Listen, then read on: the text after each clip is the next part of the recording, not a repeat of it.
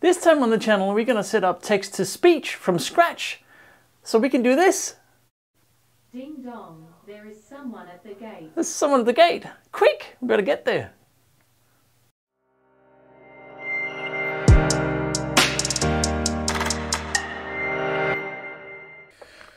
Welcome back to the channel. Thanks for joining me. And this time, I'm going to set up text-to-speech, or TTS, sometimes it's also called. And quite a few comments on my previous videos have said, oh, you can do this with text-to-speech, or you can do that. And I've just never actually gotten around to using it. So today, that will change. And then there's the other part of it is where a lot of the tutorials that I see on text-to-speech is all about how to do things differently and, you know, randomize what it says output or using parameters. Or there's very few tutorials, well, I haven't found any, that show you right from the start how to set it up. And that's what I'm going to do, or show you. So that's the plan. All right, I am in Home Assistant. And the first thing we need to do is enable text-to-speech for the whole system, for all of Home Assistant. So I'm going to go to my file editor. I've already done this, but I'll show you where I set it up. And in here, right at the top, you can see there is text-to-speech TTS. Then I need to give it a platform, so you don't have to use Google. You can use others as well. But I'm using Google.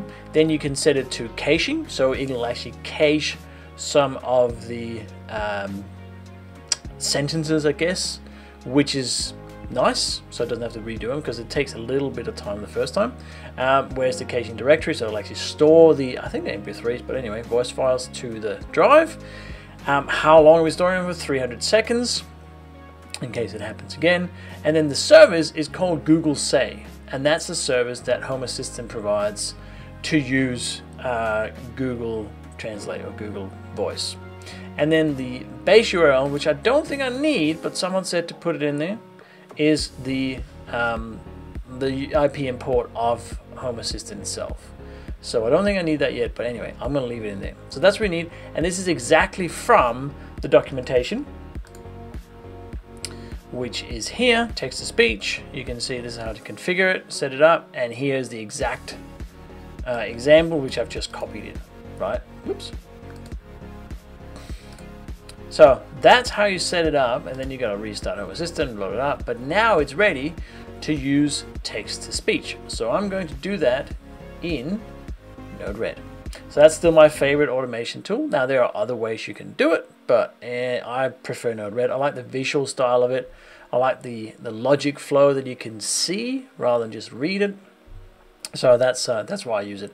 And if you want to know how to use Node-RED, there is a link to a previous tutorial that I made as well. So the first thing I want to do is when someone rings the doorbell, so my G4 doorbell, which I'm using as a gate intercom, there's a video for that as well, of course. When someone rings that, I want there to be an announcement that someone's at the gate, because I don't always see it on my phone, to be honest. So if I go here to the tab that says gate, and here, so here's my gate flow. And I want, when the intercom rings, I want there to be a notification. So all I have to do is simply click call service or drag on a call service feature here, node, you know. And this will be a TTS ding dong. Oh, ding song, ding dong. The domain in here is TTS. That's literally the domain of that service. And the service is going to be Google Say, because that's the one I've set up. So I'm going to use that. And then the entity is, well, your media player. So in this case, I'm going to use the one I've got right next to me, which is a Google Nest Hub from Lenovo. So I'm going to use media player, and it should be here somewhere. There it is, Office Display. So that is that one right here. So I'll show you that as well. And then I want some data, because it's got to say something, obviously. So I usually load the example data because I can never remember how these look. And my name is Hannah. Well, we're not going to later have it say that. So we're going to go ding dong. Someone. Oh, there. Oh, there is someone at the gate. That'll do. And then we can set the language, which is currently, for some reason the default is Russian. I'm going to change it to English. I don't think you need that parameter in there. I think it's optional. And then there's some options which I'm not going to fill out. I don't even know what they are, to be honest. I haven't used them. And that is it. That's it for this example. So of course I need to let's do a test here first. Manual test, right? So I'm going to deploy that, and then I've got it right here out of the screen. So let me just turn it up so you can hear it, and it should come through in the microphone. All right, so I'm going to do a manual test here. I'm going to click on this, see if it works.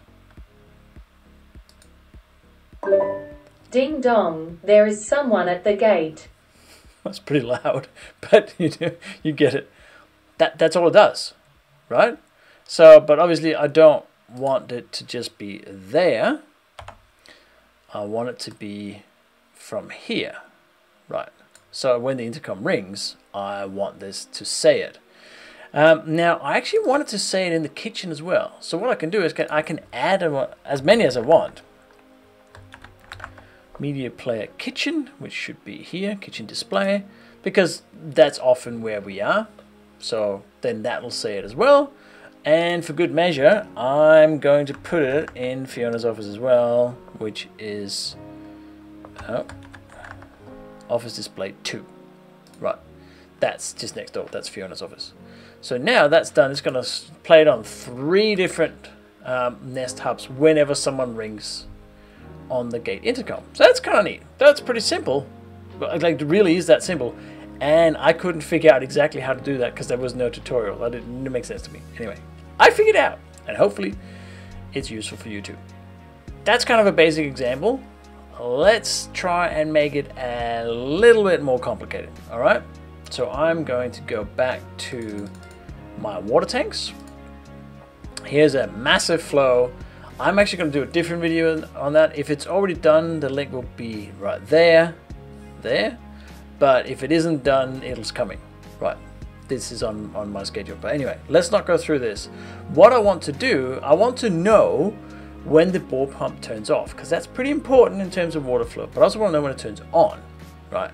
So I'm going to do the same, but the change here is that I want the variable in it. I want to know what the volume is that's triggering this, right? So I'm going to use a current state. I'm going to drag it over here. We're going to do off first, and actually, there we go. Bit close. Anyway, there's a lot of stuff going on here. So we want to get current bore tank volume, and the entity is going to be bore tank. Where is it? There you go. Volume, liters rather. Not volume, liters. Because the volume in my world is how much it can hold, not how much is in it. So, and then I don't do anything with this. Now the payload's going to come through in message.payload is going to be the entity state. So that's the bit I need. I need the state of this, the what it's actually measuring. But I don't have any conditions on it. I just want the volume. So that's that part of it. And then we need the text-to-speech, which is over here. And again, just like before, I'm going to say TTS bore tank off and volume, because that's, and liters. Got myself. Come on, if I could type. There we go. And the domain is TTS. Service is Google Say, and the entity is going to be the kitchen as well. Here we go, kitchen media player. I'm just going to leave it at that for now, and then load the example data again, and then we're going to say bore tank is off, and it has, and then we're going to use these mustache or curly brackets. It's called mustache templates as well for some reason. And we're going to put in payload, because remember that's what it was before, the message.payload. That's where it's going to be, and then we'll say liters. Right, there we go. And then one thing I did. Oh, hang on, we're not Russian. Let's just change the language to English, otherwise I won't know what it's saying. Actually, it's just going to say with a Russian voice and it'll sound weird. I'm just going to put it on the Office display here as well so we can hear it in the microphone. Alright, so here we go. Office. Actually, I need to do a media player because there's many. There we go, that's the one. Alright, so one change here that took me forever to figure out, which wasn't obvious. This little thing here, you can either have a J expression, which I'm not sure what notation that is. It looks like JSON. It isn't JSON. If you don't change this, it'll just read out Bortank is off and it has payload liters, which is not useful. You have to change it to JSON, and then it'll actually interpret this correctly. Not sure why. Maybe someone in the comments can tell me why that is. And then we can click done. And then we just gotta actually put that up here and then there.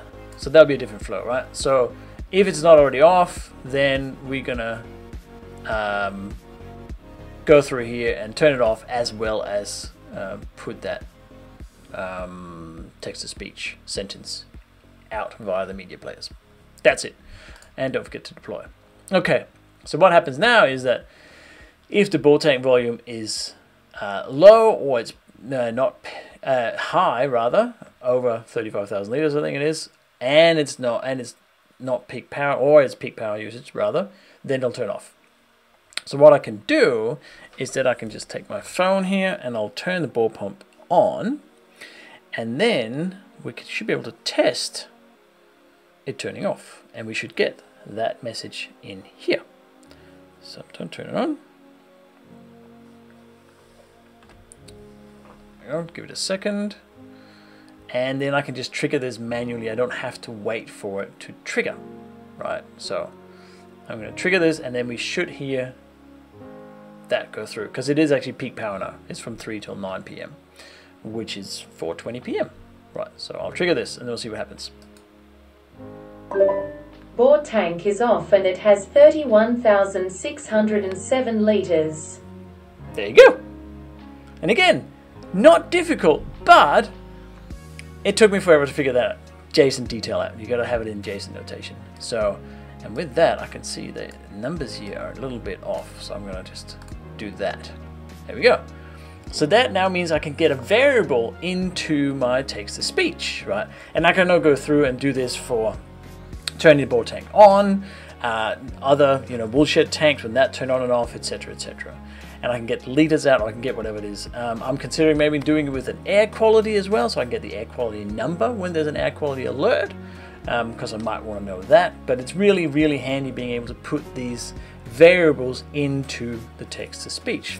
But that's a really short video because that's all there is to it at a basic level. Now you can go to the nth degree and do all sorts of things. There's many tutorials on YouTube about how to make this much more refined. You can put in your own voice files, MP3 files. I saw someone that had an actual ding-dong sound coming through when the doorbell was rung. Those sort of things you can do as well. But for now, this is all you need for the basic text-to-speech to get that to work, and it is super helpful. I can't believe I haven't done it before. But anyway, so if you enjoyed this video, please subscribe.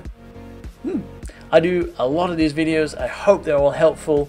I love the interaction, so please do comment in the comments section, and I make an effort to reply to all comments as much as I possibly can, because that's how we learn, and that's what makes it cool. But I really hope that was useful. It took me forever to get around to this, but now it's here. And anyway, I'm going to do a few more of these text-to-speech automations or things, whatever you want to call them, flows. So I hope you will too. Other than that, I'll see you in the next video. Bye.